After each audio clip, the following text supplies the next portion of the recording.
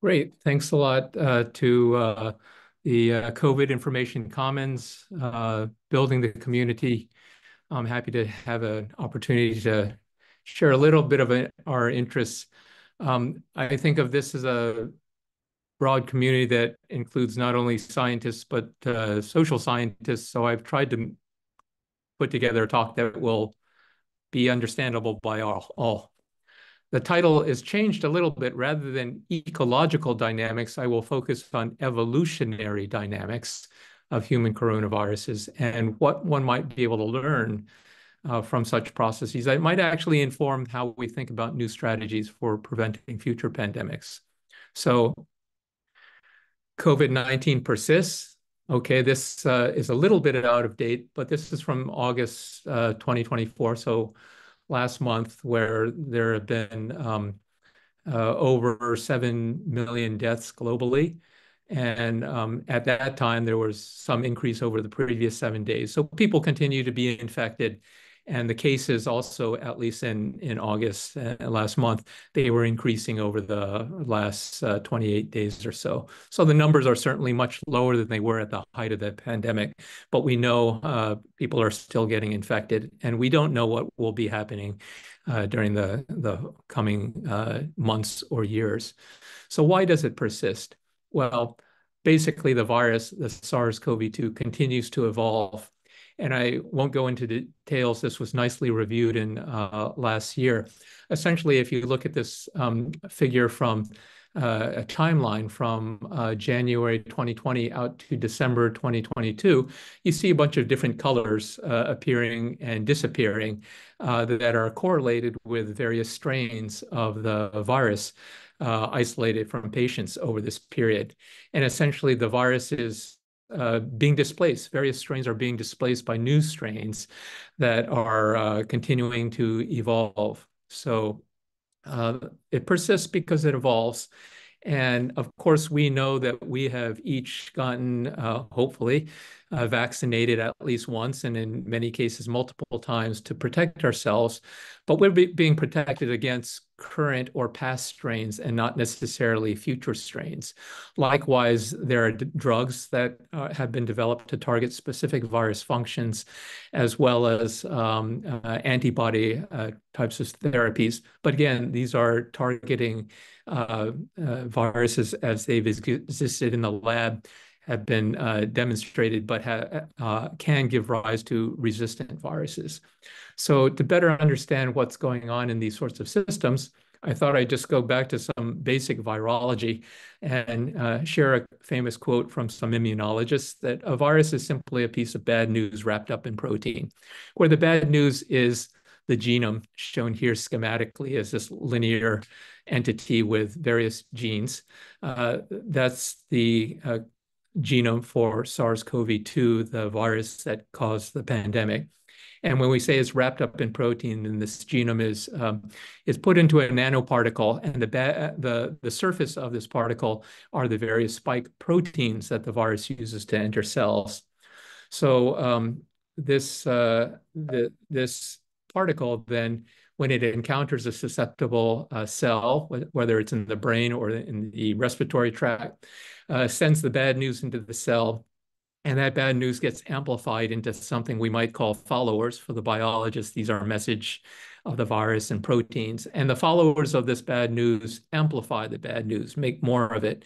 They also package the bad news and make new virus particles, which are then released into the to the world, external world of the cell, and they can go and infect other cells. The news is bad because generally the cell that receives the bad news dies in this process of transforming a single virus into anywhere from 10 to 10,000 virus particles. So this is how bad news spreads. A byproduct of this process that is not widely appreciated is that the bad news can also make what we could call fake news. So in addition to amplifying the bad news during a normal infection, a byproduct of this process is to make genomes that are defective, that are lacking essential information needed for replication. We call these genomes defective virus genomes, or in this case, fake news. they can also be packaged into particles, and we call them zombie virus particles. So in this case, a zombie virus particle is a piece of fake news wrapped up in protein. It's a byproduct of normal virus infection. Such particles have been known for over 50 years for virtually every virus, including coronaviruses, influenza viruses, dengue viruses.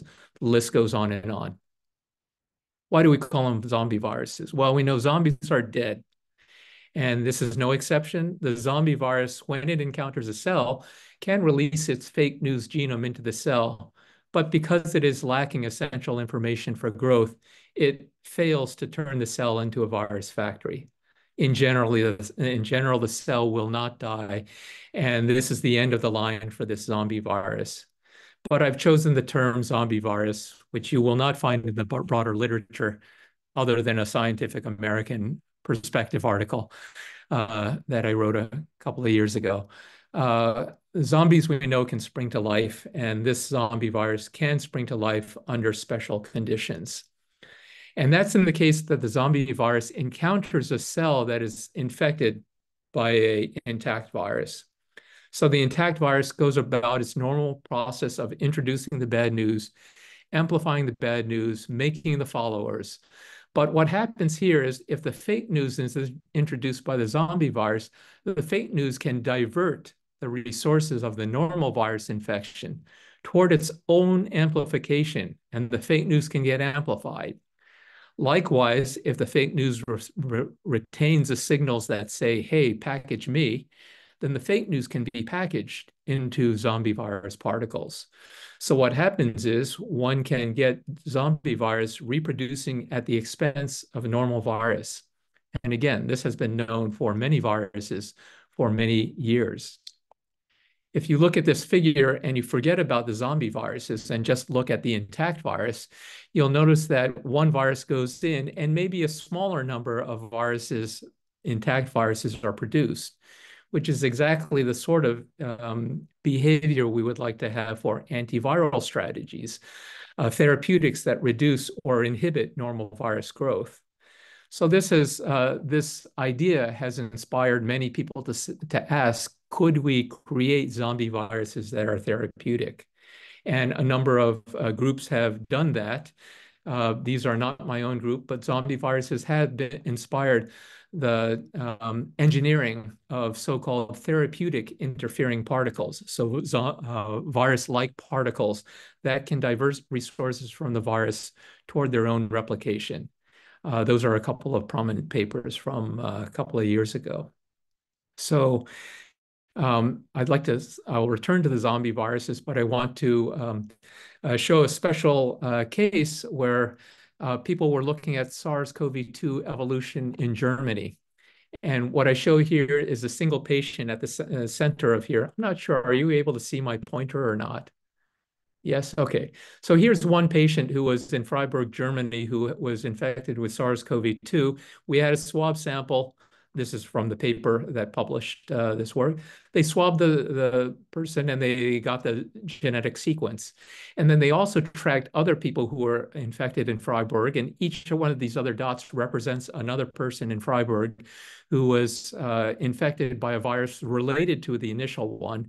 And based on their swab samples and the sequence analyses, one can create this, this trajectory of evolution. So each of these individual dots are swab sample sequences that are showing the further away you go from the center, the more evolutionary diversity, genetic diversity you have on these viruses. So this is showing evolution of the virus in Freiburg, Germany, during the early pandemic, 2020 or so. Each one of these dots is a single patient, single swab sample. What I now show is an additional evolution beyond that individual, where there are additional swab samples were taken, and in the red box, there are more radiating outwards, so greater evolution. But what's unusual about this is this was from a single person, and that person was immunocompromised. If you're getting an organ transplant, you'll get drugs to treat your, to down-regulate or inhibit your immune response, so you don't reject the organ. Or if you're HIV positive, then the T cells that we heard in the first talk are going to be compromised, and they will be less able to fight the infection that you have. And you might be actually sick for several months or even over a year with your virus infection. So this individual was sick for 140 days, and then swab samples from this single individual indicated that the virus was evolving. It's hypothesized that such immunosuppressed individuals are sources for the genetic diversity that we see as the coronavirus evolves. So when we saw this, we've spent a number of years looking at defective virus genomes, and we've wondered whether or not they might actually be present in COVID patients, and particularly in the immunocompromised patients. So this immunocompromised patient, this is from the published work from day 0 to day 140. So this axis is time going from early to late, 140 days. And then the x-axis are various virus variants. And the higher the level they are, the darker the color. So there are a number of columns here. Let's see, 3, 4, 5, 6, 7, 8 or so columns where the strain that was present at day 0 persisted all the way through. So that these are the vertical columns here. But you also see indications where new dots appear and disappear or persist over time. And these represent genetic variants of the SARS-CoV-2 virus. So they are evolving in this particular patient. We went into the database for this particular patient and looked for specifically signs that maybe there could be some zombie viruses, so defective virus genomes that delete large sections of information. This is work of my PhD student, Nan Jiang, who needed to learn the informatics from a collaborator, Colin Dewey, but eventually was able to create an analogous plot. So here's day 0 through day 140. And here are also various changes that are occurring. And all the x-axis represent various deletions that are appearing and disappearing or persisting over the course of this immunocompromised patient's infection. So we don't know what this really means yet, other than there's something that seems to be tagging along with the normal virus. There's evidence of these zombie-like viruses, and they might be co-evolving. One perspective might be, we know that if you test positive for COVID, that your symptoms can range from asymptomatic or non-severe all the way to critical. And one perspective might be that if zombie viruses are prevalent at higher concentrations, then maybe they're inhibiting the normal virus and you're having a less severe disease. Whereas if you are testing positive and you have very little zombie virus, maybe they are not inhibiting the virus so well, so you're getting a more critical kind of severity of disease. This is one hypothesis. But we've also looked at other immunocompromised patients as well as patients who are under surveillance. We've looked at their zombie virus, the defective virus genome frequencies. And basically, we've seen in some cases patients recover. The frequencies are a bit lower.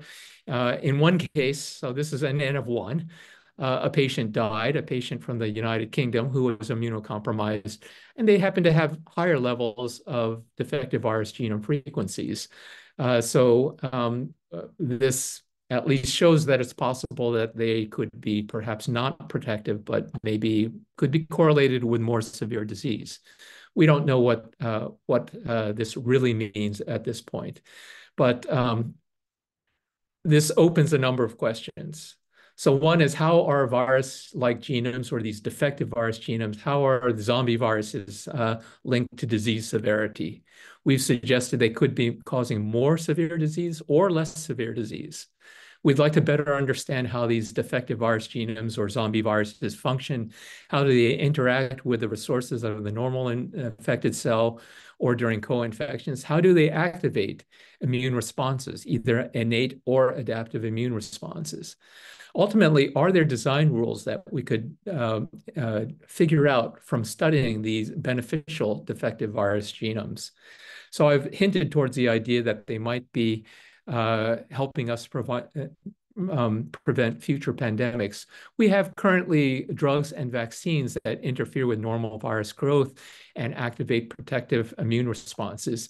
And a claim here is that these therapeutic interfering particles can do the same, but they also offer additional possibilities. One is that they amplify by preying on infected cells. Currently, there are no drugs or vaccines that amplify themselves in the presence of the disease. So that's potential interesting feature of therapeutic interfering particles.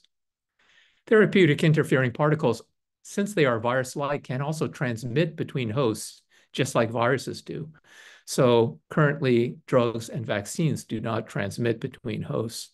So if you're an anti-vaxxer, it's conceivable that you could receive protection from someone who has been inoculated with a therapeutic interfering particle. Therapeutic interfering particles also have the possibility of resisting virus escape. Viruses escape current vaccines and drugs because they create genetic variation that can allow them to resist the effects of drugs. But therapeutic interfering particles use the same error-prone machinery that the virus uses. So they have the possibility of co-evolving with the virus. And there is actually work, very old work that we are working to reproduce, in which therapeutic interfering particles and viruses can be co-evolving. So if we think about the powerful new features of therapeutic interfering particles, we have to also recognize that there will be new risks, and this opens new ethical questions. So I think it's important for us to be aware of these sorts of questions that also arise.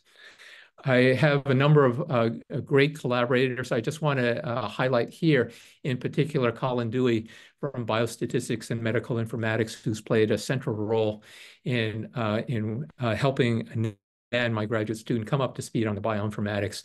We also have people in the medical school and people working with immunocompromised hamsters and evolutionary biologists who are helping us.